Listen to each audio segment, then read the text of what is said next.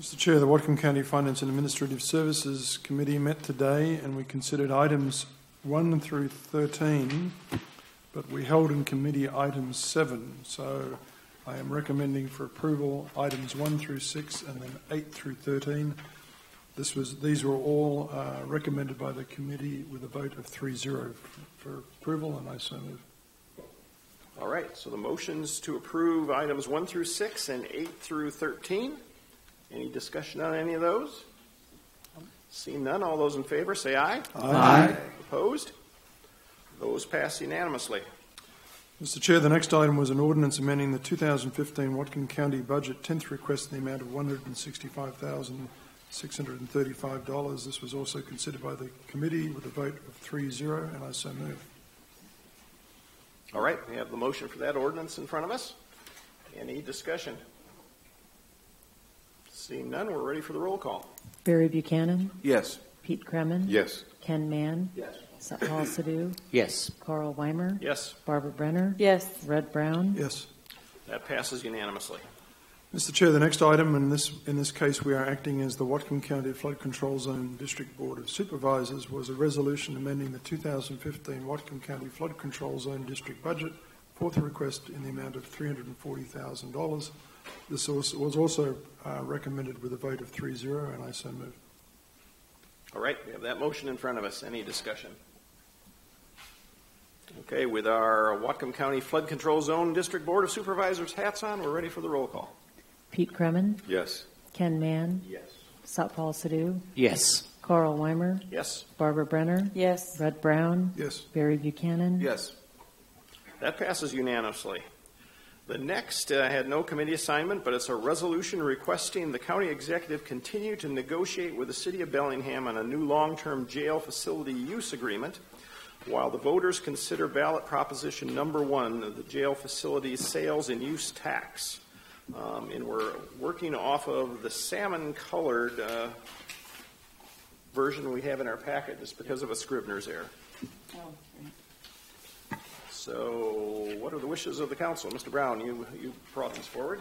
So, Mr. Chair, thank you. I propose this, and I would move that we adopt this resolution. All right. There's a motion to adopt. Is there a second? I second that. All right. It's been moved and seconded. Any discussion? Mr. Mann. I am not going to support this, and I hope I can persuade 3 other people up here not to support it. I think, obviously, I've been against this particular jail project for a while now, since we got a clearer idea of the financial implications and the size and everything. In addition to that, now, we voted to put it on the ballot. I understand why folks felt like, all right, fine, just let the voters decide. Now, this is coming along, and we don't have an agreement with Bellingham. The wheels have sort of fallen off this whole project at this point in time. Through nobody's fault, that's just the way it is. We couldn't reach agreement with Bellingham, and there's a lot of moving parts. I do not think we should be voting in favor of anything regarding that facility use agreement, because it's going to make it sound like we support it, or we support the project, and I don't, and I hope the majority of you don't support this project, so I'd recommend we vote no on this and not send any kind of a message that we're happy with the direction things are going, and that the final agreement is likely to be in the interest of the people of Whatcom County. Ms. Brenner. Well, I do support the project, and since you opened that door, what I support most of all about the project are the items that are there's little discussion about, and that is the much bigger space and services for people with mental illness, substance abuse, to get people their GED, to help train people to work.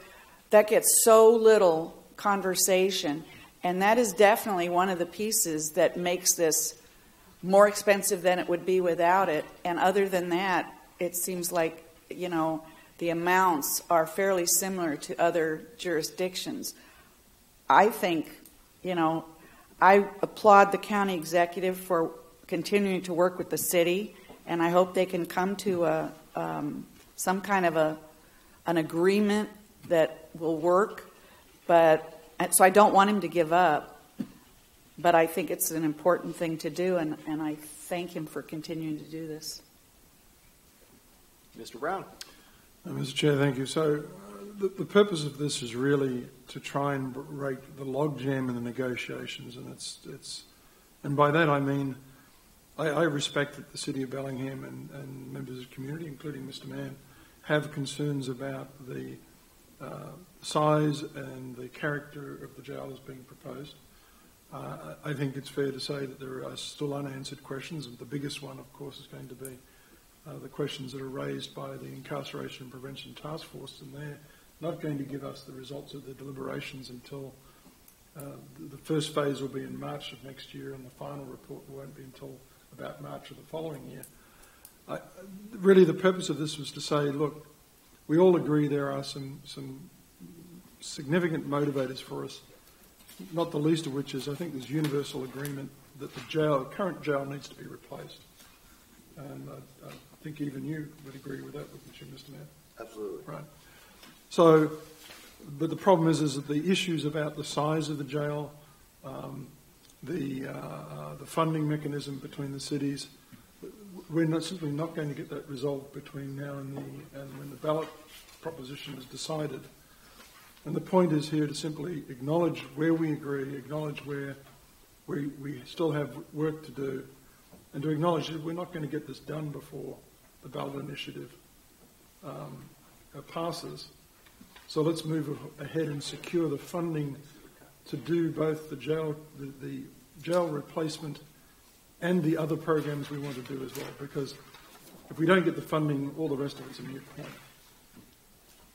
So this is not approval of say, the county executive's view of the jail or the sheriff's view of the jail or those who are very satisfied with the existing proposition. This is silent on whether we should go with those propositions. It's just saying, let's move forward and get the funding and continue working on the agreement. Mr. Mann.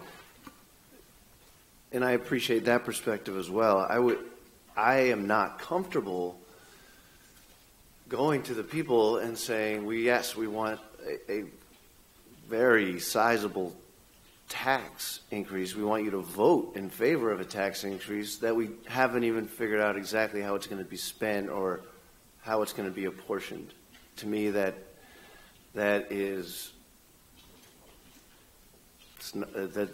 doesn't send a great message, in my opinion. Anyone else? Mr. Sidhu. I think one of the point has been that since August, when we decided to put it on the ballot, if we had stopped negotiations, there were many things which we would have never known. I think continuing talking between the executive and the mayor has brought many things into light. I think there were very nebulous type of innuendos or whatever you want to call them, but it has brought to the point that now there's some pinpointed issues that city has put forward. I'm not saying we agree with them or disagree with them, and I think that this process does is continues on that pathway, and we are finding more points of agreement and points of disagreement. If we stop that, we won't know those. And if this does pass, which we don't know how the voters are going to do, and then we have some place to start with from there on. Mr. Browne? Thank you, Mr. Chair. Mr. Mann and perhaps the rest of the council, if I can just bring your attention to this resolution, which is a separate one, which I'm hoping to introduce tonight as well, but not ask you to vote on tonight. It is it's the next step to this document, which is to try and to develop some models that will help us establish the answers to the key questions, such as the jail size, such as the financing model, such as the question about what is the current utilisation between the different parties. I think part of the reason we've struggled in answering these questions is that we haven't had common tools, at least not the tools that I would have expected to see with parties on a deal this size and this complex. So what I've asked for in the second resolution to be introduced tonight is that the county and the city work together, led by the county's efforts, to come up with some models to answer these questions and make those models available to the citizens, and include in that the ability for the citizens and the city and the county council, city councils and the county councils, to try some what-if scenarios. What if we do an incarceration prevention program and it results in a 10% drop in utilisation? What if we go through and are successful in getting the state legislature to change the sentencing guidelines on some of these things? I think that then drives us to a good answer as to what the right size of the jail should be. I think the financial model will be, those discussions will be better if for example, the City of Bellingham, when they propose something to us, can see for themselves how that affects our finances and vice versa. So I'm respectful of the point you brought up, Mr. Mann, and I think the next document that I'm introducing tonight will move that ball forward as well. Ms. Brenner. Well, I have a little bit different take on it. For example, I think the state could come down with tougher sanctions on certain types of activity, like drunk driving.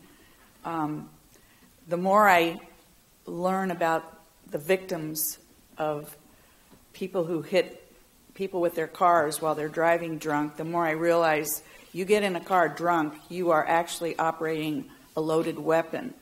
And it really does bother me that it's a misdemeanor unless you hit somebody and kill them or hurt them.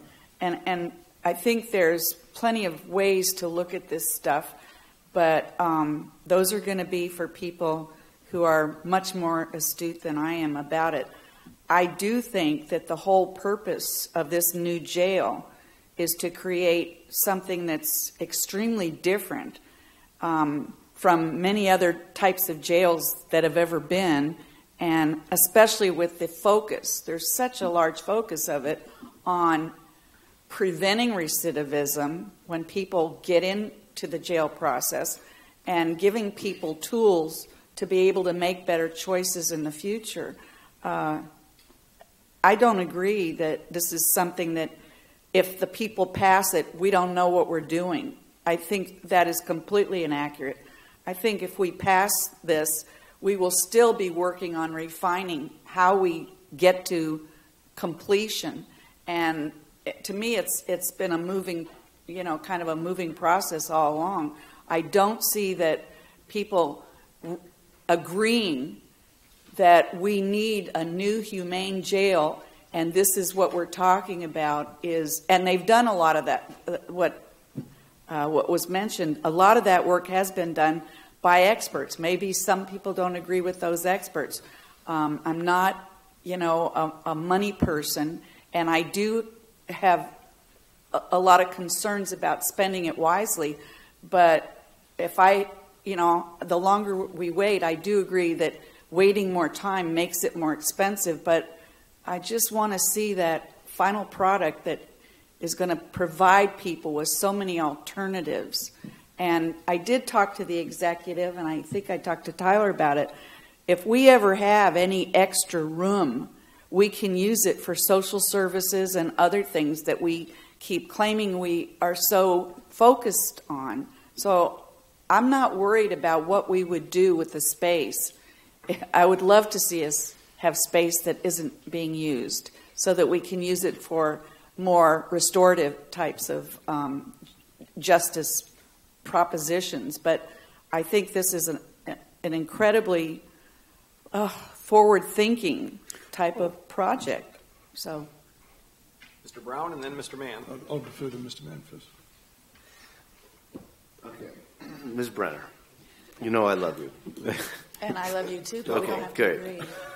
You will not vote to approve the sale of a surplus lawnmower without inspecting it yourself. That's not true. All right, practically. Talk about exaggeration. Okay, you want to see the maintenance records and the mileage of a 20-year-old truck before we sell it.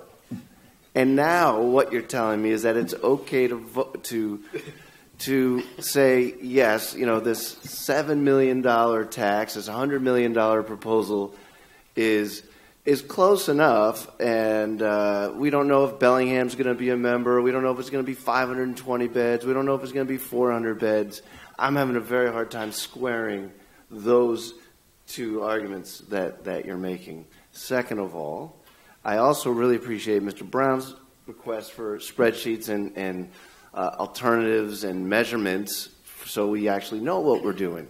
And that's why I'm for the fact that we don't have that already and the fact that we don't know if Bellingham's going to be a member. I am not comfortable going to the voters and saying, tax yourselves this huge amount of money so we can build this huge project that we don't know exactly how big it'll be or how much it's going to cost. It's just so contrary to what we say we believe in as responsible stewards of the public finances. So that's where I'm coming down on. Ms. Brenner. Yeah, well, first of all, you should have seen back when there was the renovation of the courthouse. That was so lucrative and went all over the place and didn't end up with what we said we wanted. I've taken the time not only to meet with the sheriff, the consultants, the executive's office, that I am convinced in the purpose and what we're doing. I don't believe that there's anything in the proposal on the ballot that would prevent us from making changes and doing whatever we need to do to make it work. So I'm not worried about that. Yeah, when you have simple, small little things that are easy, if somebody would give me just simple information, I wouldn't have had to ask those questions, like the trucks and all that other stuff. But it was not like what you said, and they're like apples and oranges. So they're like hundreds of millions. You know what? Sorry. I'm still talking. You're right. I apologize. My bad. Well, I feel like I should keep talking till this thing gets done, so you don't keep coming back at me. I don't want you to. I'll stop. Okay, and I don't want to argue with you. I have a different opinion, way different than you do. But you say yours in a way that is just like, it's so disparaging, a personally disparaging thing about what we're doing. I just don't feel that way. I feel completely different than you do about it. So, okay? Okay. Mr. Browne. So I think it's also perhaps useful to remember that whatever happens in terms of if the ballot initiative is passed and we have a source of funding for this, the county executive has clearly brought his vision of what he wants the jail to look like. But the ultimate decision as to what that is and the letting of the contracts for construction is still in our hands. And the jail doesn't get built until the council is satisfied that it is meeting the needs of the community and reflects the community's values. So the passing of the ballot initiative is not locking in the decision about what the jail is going to look like, what our incarceration prevention programs are going to look like. We still have complete control over that through the budget process. All right. So we have the motion for this, whatever it is, resolution in front of us. Any other discussion? No. Ms. Brenner. I just have to say this one thing. Just remember what Councilmember Browne just said when it comes to the discussion about changing our policies.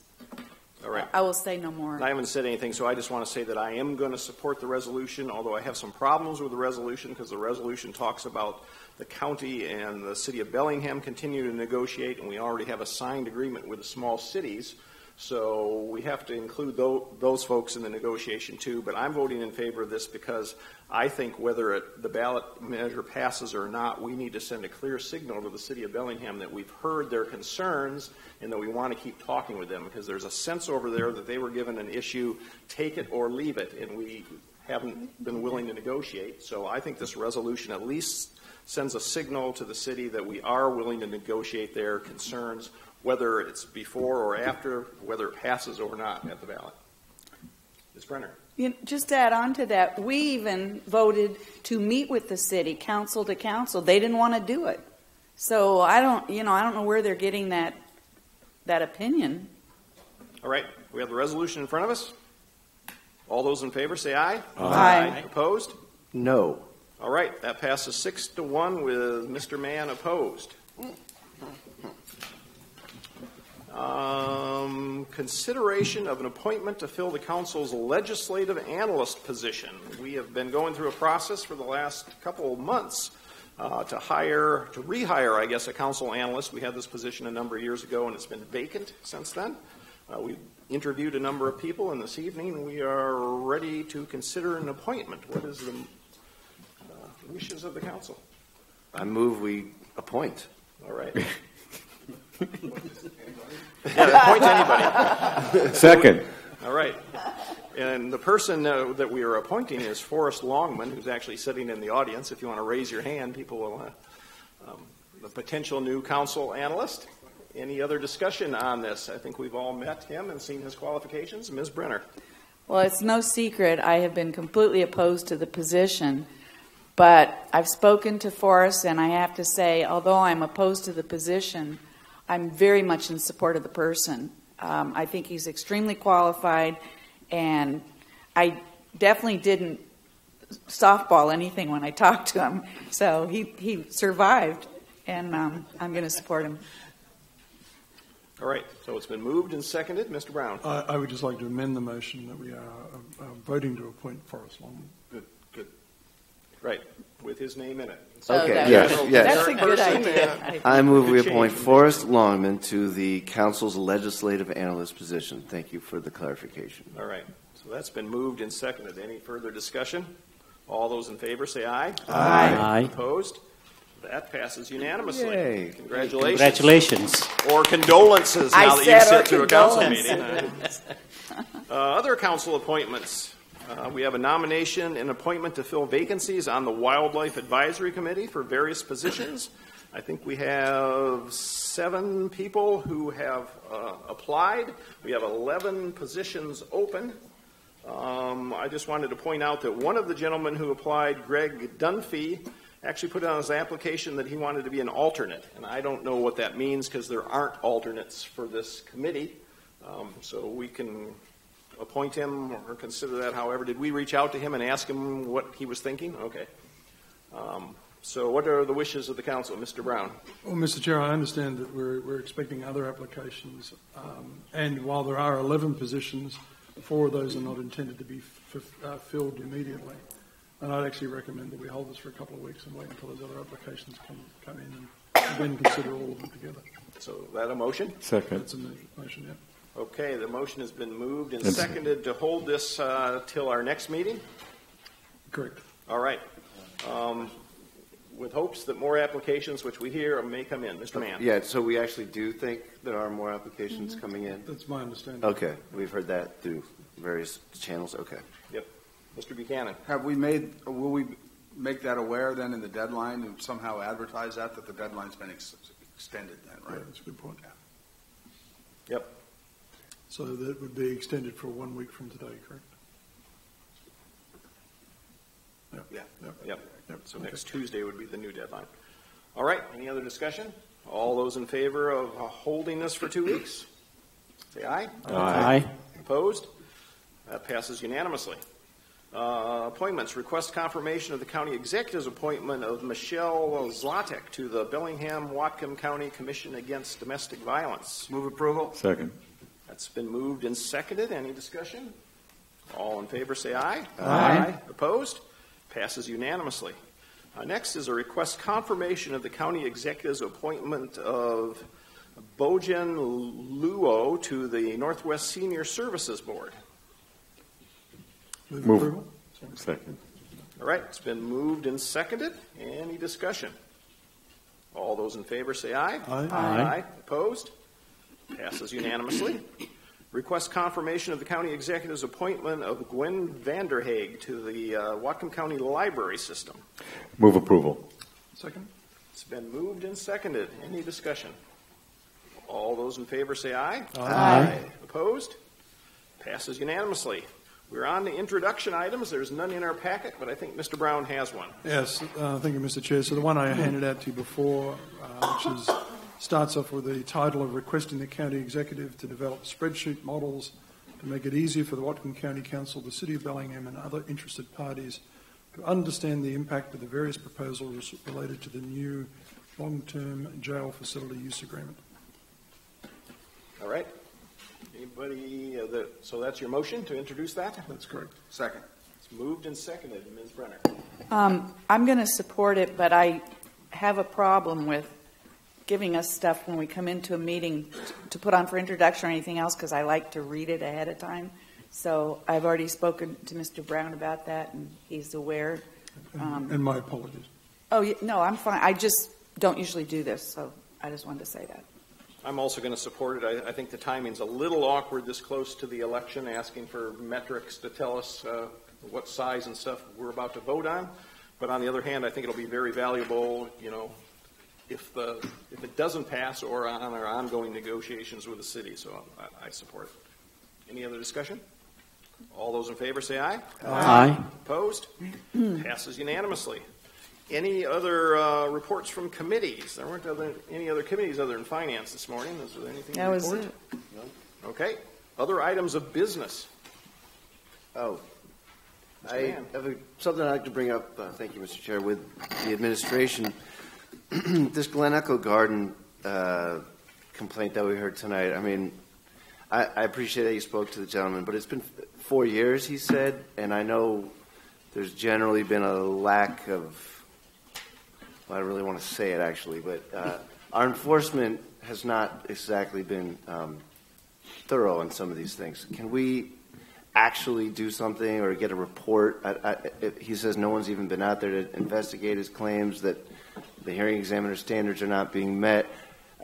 Aside from the merits of this case, which I don't know either of these folks, I've never been out there, it just kind of makes a mockery of the hearing examiner system and the quasi-judicial rulings we get. We need to follow up on this stuff. So are you actually going to do something to look into it? Tyler Schroeder, County Executive's Office. I know that the executive has talked to a couple of different neighbors out in the area by email. This is an interesting situation where there's enforcement cases. Through those enforcement cases become permit process, which is the conditional use permit process. The hearing examiner then places conditions for a property owner to run his or her business associated with those conditions. And it sounds in this case, according to some of the neighbors, and I'd have to do more research myself, that the property owner is now not running the business within those conditions. So there are steps to take that hearing examiner conditional use permit back in front of the hearing examiner and have a discussion with the hearing examiner and whether or not those are being accomplished as it was outlined in the conditional use permit. I followed up with Mark Personius, Assistant Director at Planning and Development Services, and I'll give a report back to Council on the exact status of the Glen Echoes project to Council in the near future. Thanks. My only concern about that is if the hearing examiner finds a violation or doesn't find a violation, that is subject to appeal to the council. So I would caution you to not get too involved in whether or not there's a violation in this case. Mr. Kremen. Thank you, Mr. Chair. Actually, really this issue, I understand that the individual came before us during open session this evening, has whether it's a legitimate concern or issue, this is an executive branch issue. This is something that it's not in the realm of the legislative branch. Really, whether or not there's a potential for it coming before us, I mean, that even cinches it. But we really should be kind of refraining from dealing with this. I mean, I know that the forum of the county council was used this evening for the individual who's somewhat disgruntled, but this really is an executive branch issue at this juncture anyway. Tyler Schroeder again, and that was what I was trying to get across, and I was going to follow up with Councilmember Mann. I'm kind of specific to this discussion on what the status is. I guess I would just like to state that during our last budget discussions, we put a lot of more money in for better enforcement. So maybe we should have a general discussion of how that money's been spent and whether our enforcement opportunities are moving forward, because we keep hearing stories like the one we heard this evening that enforcement isn't happening. So we'd like to get a well-rounded picture of that. And I think we'd be able to do that through Finance Committee kind of showing, or maybe Planning and Development Services Committee, showing the money that was budgeted for enforcement purposes in planning and development and how it's been accomplished. I think it shows, though, the complications of enforcement cases and how long they can go associated with projects. Because this one actually got a permit associated with an enforcement case. And now on the back end of it, it's trying to enforce those conditions of a land use decision. So it just shows the complication throughout that land use enforcement process. Right. We should get rid of conditional use permits then. If we, they're terribly expensive for folks to get. Then they come with all these conditions, and then we can't even enforce them. Let's just get rid of them. Make, either decide we like an operation, or a certain land use, or not. That would be a bigger discussion too. I agree. You can have that in my committee. Mr. Browne. I don't think the issue of a conditional use permit is to allow someone a variance from what the hard and fast rule is. And it doesn't work. Well, it works for those who are in compliance. What you've got here is a person who's out of compliance. Kind of like speed limits. Just to follow up, I think Councilmember Browne has a very good point. There are a number of conditional use permits out in Whatcom County in which property owners are following those conditions, and the executive branch doesn't hear about it, and the council doesn't hear about those. And those are where the property owners are following and abiding by those conditions on a more intense land use permit or project. So to jump to the conclusion that the conditional use permit may not work is it might go a little bit too far, because there are a number of conditional use permits out in Whatcom County that we do not hear about because they abide by the conditions that are outlined by that law. So.